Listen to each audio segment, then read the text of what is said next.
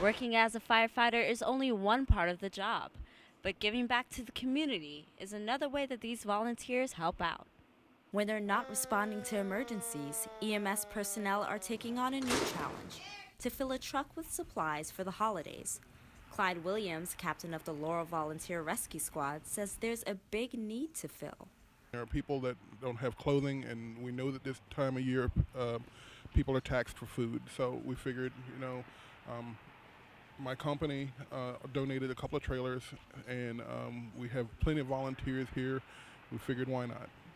This is the third year for the Laurel Volunteer Rescue Squad's Fill a Truck donation drive. They collect toys, food, and clothes. And while it's just getting started, they're getting a lot of help from local groups, like Maximum Performance, a physical therapy clinic. Around the holidays, we still do food collections. We did a food collection at Thanksgiving, and we are still collecting food to go ahead and donate to LARS. This isn't the end.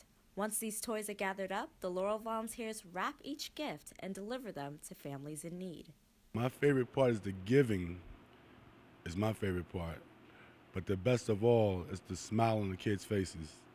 You know, when they walk up and say, "Hey, Mr. Police Officer," you know, we don't get that all the time in our line of work. So that's rewards within itself. In Laurel, Shelby Copeland, Laurel TV.